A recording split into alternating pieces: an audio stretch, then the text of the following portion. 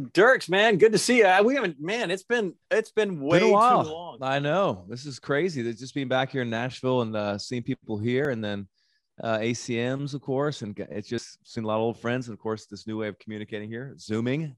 Yeah, How y'all doing? we're doing pretty good. Did you spend a lot of time in Colorado, like over the past year? Someone had told us that you were spending a lot of time over there. Yeah, I moved out there in March and lived there for a year when Uh-huh. everything happened, and it was, it was definitely the silver lining of all this was get a chance to be out there and kind of just take a break from everything and really dive into mountains and adventure and outdoor and my kids and family. So it was awesome. I'm back in Nashville now and gearing up for the summer. And so, Uh-huh. yeah, that was a nice, I'm looking forward to get back out on the road, but that was a nice little break there. Yeah, Yeah, definitely. Hawkeye, you were just in Colorado. I feel like both of y'all could be like so brothers. Let's talk about it. Yeah, where were you? Seriously. I went to this area called Salida. Have you ever heard of Yeah. that town, Salida? Sure. Yeah.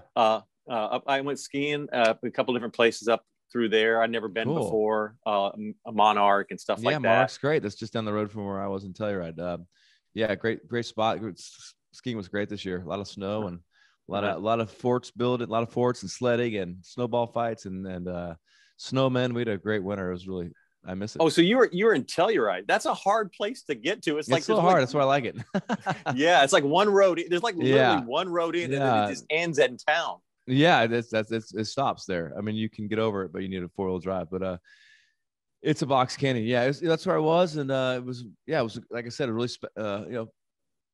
I know COVID's been tough on everybody, and certainly for me and my guys, I was able to keep my core crew of 25 on salary and whatnot. So I didn't feel too bad about ditching everybody to go to the mountains because I know they can have some time to do their own thing and not be stressed financially. But it's going to be back here. I wouldn't mind making a little bit of money, but more importantly, I wouldn't mind just getting back on the road and seeing fans' faces and just, I cannot wait to be on stage and be out there doing our thing and with more gratitude than ever.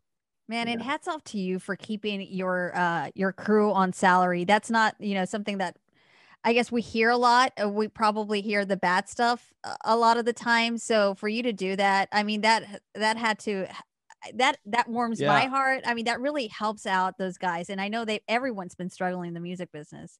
Yeah, I think I'm probably one of the few. But for me, you gotta walk the walk if you talk the talk. And my band and crew, it is family. It's a family deal out there. And when I walk back on stage the next time, I want to make sure it feels comfortable to be on stage with my guys, knowing that I didn't just bail on them when COVID hit. So when you see us on stage, it's a real the camaraderie we have as a band and as a crew is real. And it's that last little bit when you're on stage with a live show. The show could be 95% great, but it's the last couple percents that make for a fan to go, wow.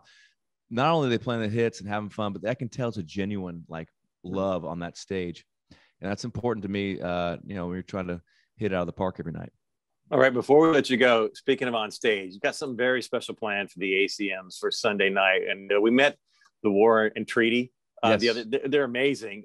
Tell us how you chose that song and how you guys got together with them.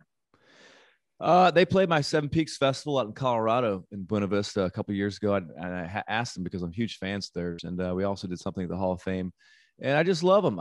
They're just such great energy, big voices, fun to be around. I was hoping to find a reason to collaborate. And the ACMs came to me asking me if I'd be interested in doing something other than my song Gone to kind of be more inclusive. And, just trying, I think in country music right now, we're really obviously going through a moment where we're trying to be more inclusive and bring people inside our circle. And so, yeah, I was like, I love the War and Treaty.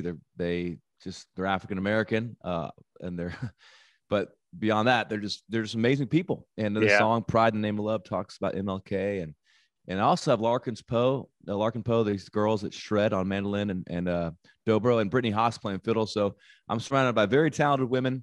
And the War and Treaty, my job is just kind of stand there and not mess things up. But the performance is going to be awesome. I can't wait for everyone to see it.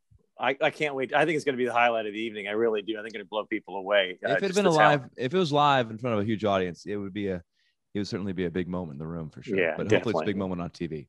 Well, we can't wait to see you back in Dallas real soon and Thanks, continued guys. success. We'll look for you on Sunday night. Okay. Thanks, y'all. I appreciate it. Thanks. All right. Derek. Thanks. Be out there in Take care. Salida.